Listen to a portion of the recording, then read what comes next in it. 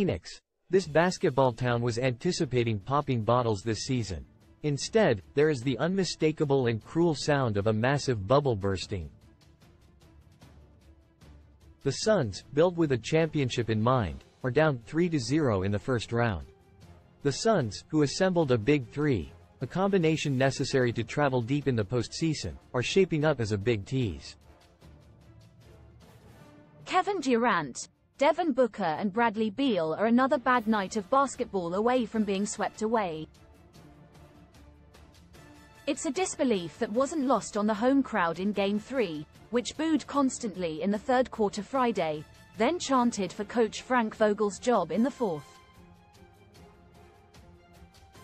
Meanwhile, the Timberwolves, yes, we should mention them, are nearly out of breath, not just from their effort and energy spent in this series, but also from saying "told you so's" to all the skeptics.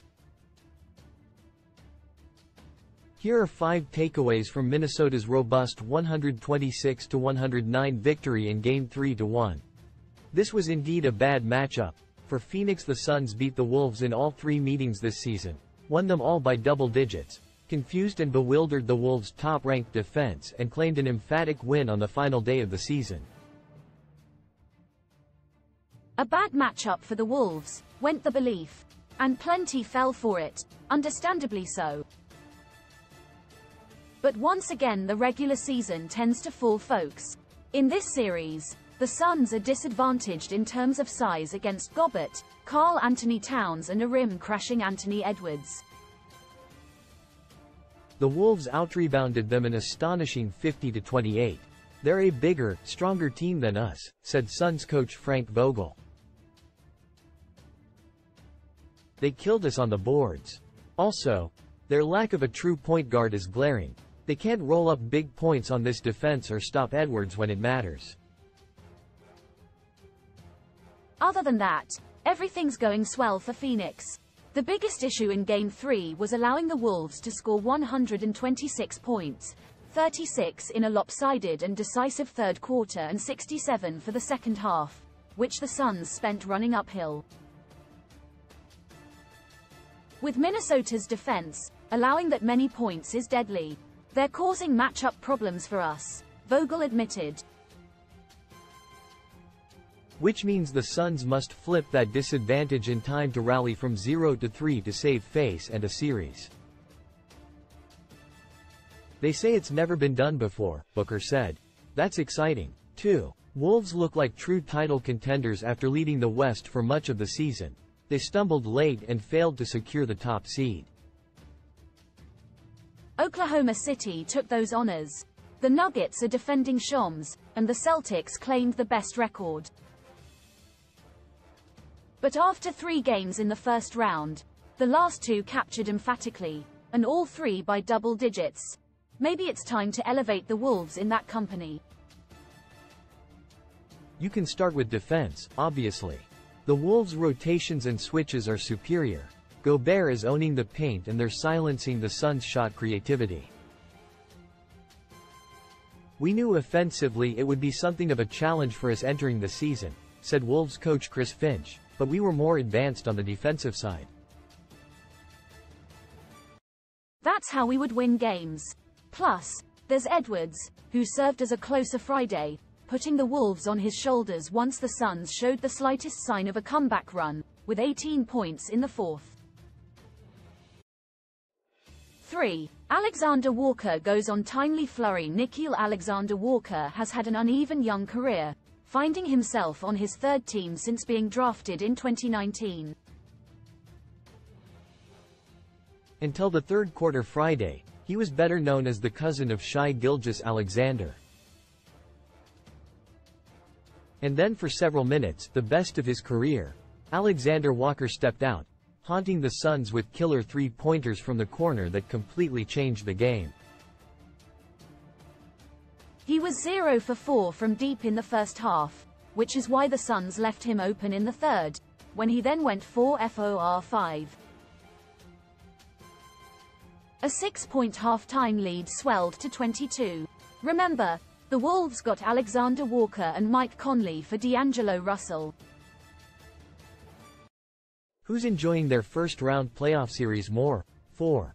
Edwards owns the series. He shares the court with Durant and Booker and Beal, but not the designation as this series' most impactful player.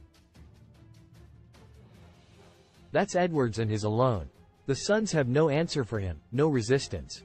When they double, he makes them pay by looking for teammates with his underrated passing. He had 5 assists. When they play him straight up, he punishes whoever's in front of him. He finished with 36 points. And he brings size to contribute to the Wolves' overall height advantage. Edwards was active on the boards with 9 rebounds. Clearly, Edwards is enjoying the opportunity to prove himself, not only on the playoff stage but against one of the all-time greats in Durant. That's what budding superstars do. They anxiously attack more accomplished players to enhance their own rising reputation. There was no delicious trash talking from Edwards to Durant in Game 3, not like in Game 2, when Edwards let loose after dropping a big shot. Getting the win was enough. And besides, the Footprint Center crowd let Durant and his teammates hear it instead.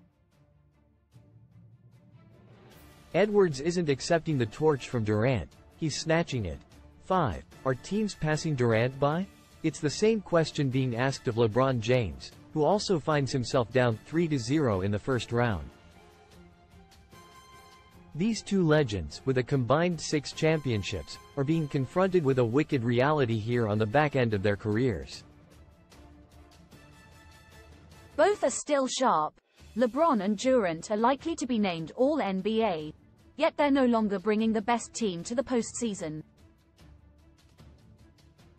In Durant's case, he's about to go 6 years without winning a title. He missed 1 year with an injury, after going back-to-back with the Warriors. It's a humbling first season for him with both Beal and Booker. And the Suns are pretty much locked into this trio for the near future. All 3 are max contract players who'll make a combined $150 million over each of the next 2 seasons. Beal is signed through 2026-27, Booker through 2027-28. And there are no first-round picks between 2025 to 2030, limiting their assets.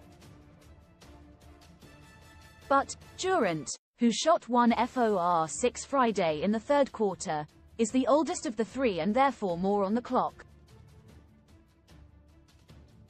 As he surveys the West, he sees Minnesota, Denver and Oklahoma City as serious threats, and all 3 teams are either in their prime or still pushing toward it.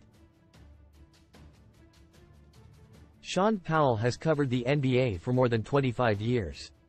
You can email him here, find his archive here and follow him on X.